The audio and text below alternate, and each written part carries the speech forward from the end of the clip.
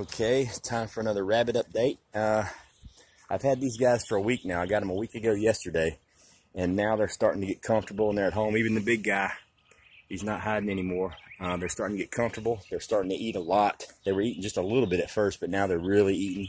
So they're starting to get comfortable. They come right up to the cage. They're not in the least bit scared. They've all got really good size to them. And especially my pretty gray, he's just awesome. He or she, whichever one it is. But their favorite thing, and I'm not cutting my grass back here, their favorite thing in the world is this grass over here. I just pull a handful of this grass and chuck it in there, and they go nuts over it. They love this stuff. But you'll notice I don't have any straw in the hay cages up front. You can see I cut some slits in there for them to be able to reach it. I don't know if you can see it or not, some horizontal slits, but apparently they can't reach it too good. So I'm going to make those slits a little bit bigger. What I've been doing now is just getting a handful and chunking hay in there with it. And you know, a lot falls through on the ground, but that's okay. I'm going to rake this out, and it'll be all the fertilizer anyway. And that's just a little bit extra biomaterial for the composting pile and for the plants. But the rabbits are doing good. What I'm trying to figure out now, all right, I've got 6 cages in here. 4 of them are full, so I only have 2 open cages. And for my grow out cages, I want them to be a little bit bigger than this right here. So I'm thinking about building another 16-foot section like this one and just having 2 sections for grow out cages. That way, if I get multiple litters coming at the same time, I can just combine litters of babies and throw them in there if they come, you know, at around the same date, you know, within a week or so of each other, within a few days of each other. But what I'm thinking about doing is just leaving these guys here in these cages for the time being and going and getting some more wire and building a completely different cage and then transferring them into that. But I'm just trying to find out the best spot, or what I think would be the best spot. Like this area here is probably the shadiest area, and it's pretty good and flat right here.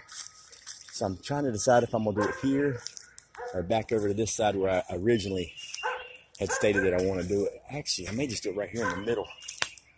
The middle looks pretty good, and it's got, oh yeah, it's got plenty of shade versus sticking them back there a little bit further, because I want them up close where I can see them at night when I come out to check on them. Yeah, so I think right around in here probably is where I'll put it up.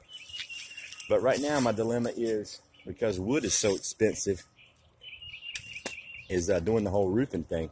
And because these tarps are dirt cheap, what I may do is just make me a little fenced in area with some hardware cloth and leave the cages on the cinder blocks for the time being, and just cover the area with those tarps until either, 1, the price of lumber comes down to a reasonable price, or 2, my backup plan is I think I'm going to try to get several dozen pallets and just use pallet wood and basically, you know, build it for free other than the cost of the screws or nails, and maybe some of those either tin or composite roofing panels, you know, that come in like 8-foot lengths, you know, the rippled roofing panels, and just roof it with that.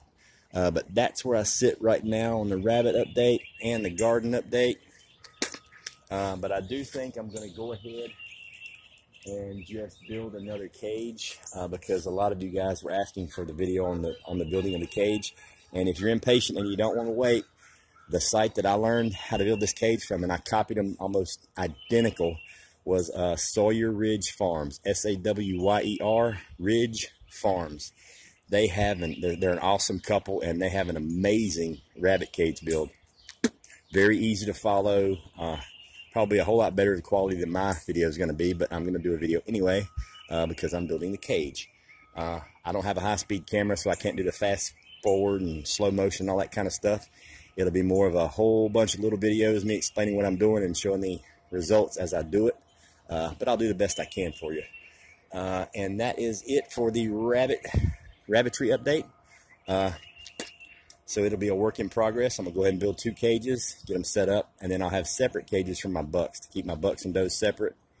So I'll probably end up with, I don't know, I'm going to get creative and see, because I don't want to go too crazy on the does because I'll have rabbit meat coming out of my butt.